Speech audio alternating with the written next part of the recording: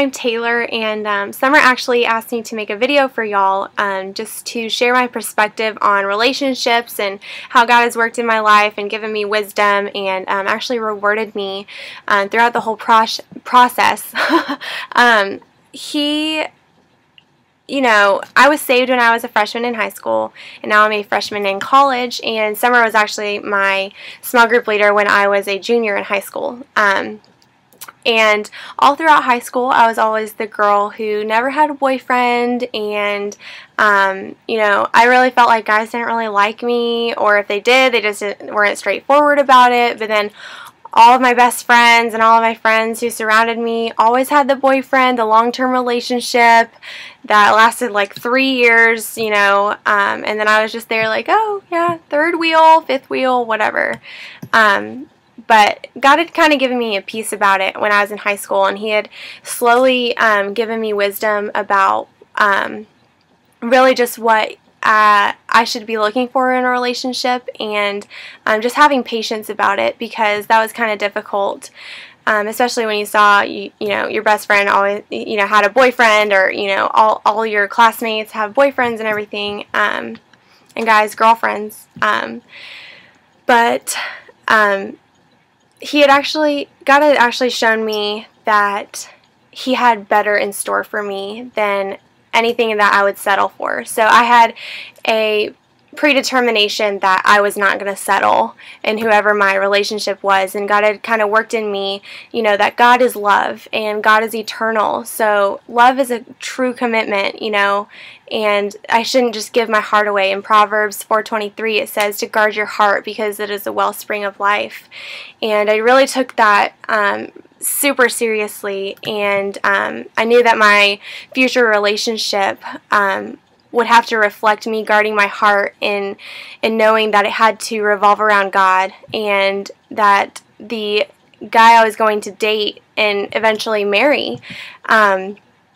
he really had to have a heart for God, and if he didn't, then I would be pulled away from my relationship with God. So that was really important to me. And actually,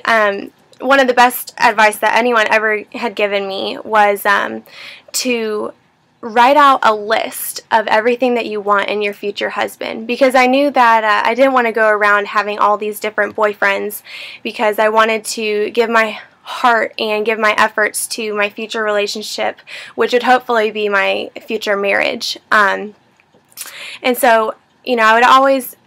actually pray for my future husband, and I would even journal about it, write letters to him, and just like pray to God, that He would know my desires and that He would understand what I wanted in a guy. And one of my small group leaders in high school, she had told me to write out a list, and I call it my Jesus list. I wrote it in my Jesus journal, and just write out a list of everything that you want in your future spouse, anything that you want in your future husband or wife, everything that you just desire them to have. And I wrote that in a journal,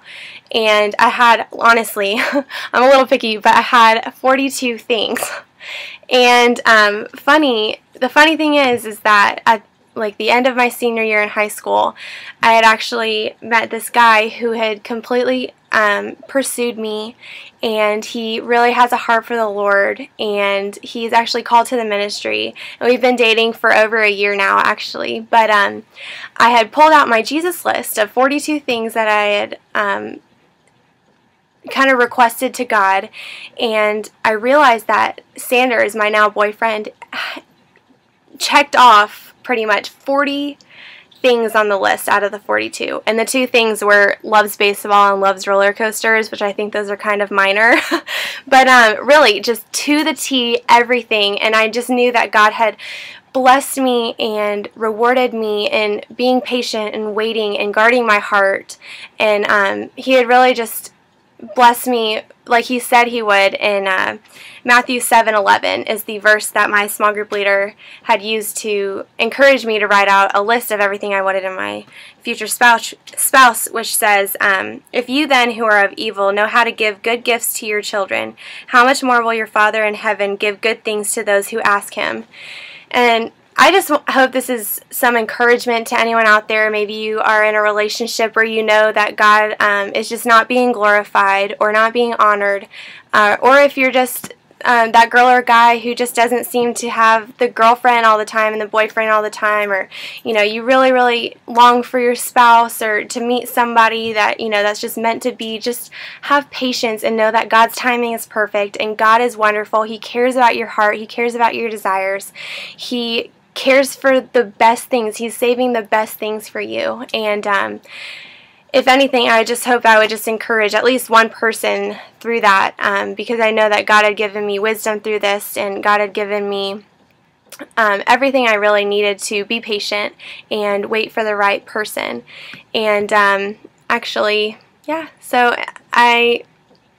thank y'all for letting me share my story with you, and I hope that this helps. Thank you.